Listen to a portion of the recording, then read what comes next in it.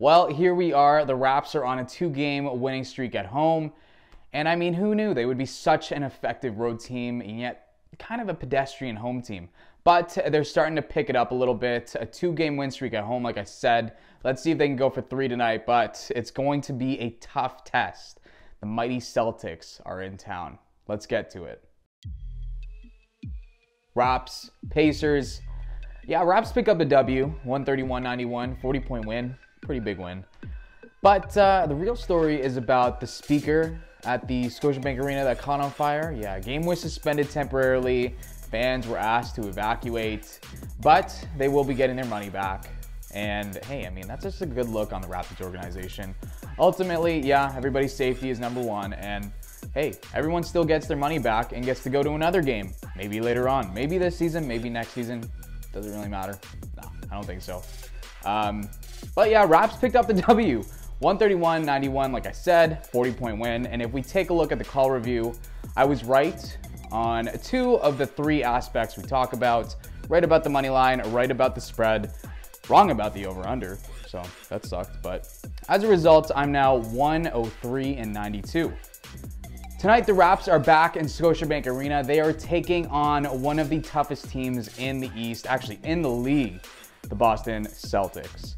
And if we take a look at the odds for that one, odds makers have set the spread at 3 and the total at 220.5.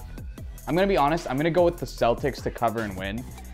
They've just been so dominant lately. They're 30-9 since January 1st. But again, I wouldn't be surprised if the Raps won because, you know, that's my luck. And, well, that Toronto team, they're stubborn.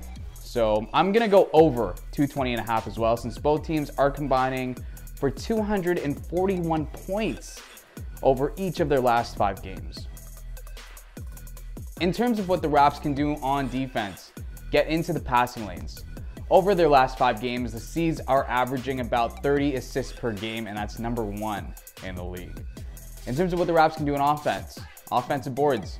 Crashing the offensive boards has been something that the Raptors have been really good at this season. And, well, they're averaging around 14 right now. That's amongst the top in the league. So if they can continue that, that will definitely help them as well. That's it for me, but make sure you check out the game day preview. It's already been posted on the website. And then tonight, the wrap-up will go live right after the game. And then Nothing But Positives will be posted. The Quick React will also be posted. And then tomorrow morning, you can catch the game day recap. That's going to be posted, like I said, in the morning. All that great content can be found on RaptorsRepublic.com. But in the meantime, make sure you hit subscribe down below. Subscribe to our Raptors Republic YouTube channel. We have great content across the board from the entire team. Everybody just does such a great job day in, day out, week in, week out. And it's just been awesome. This has been a great season so far. Now, I'll catch you next time. That'll be on Wednesday when the Raps take on the Timberwolves. Peace.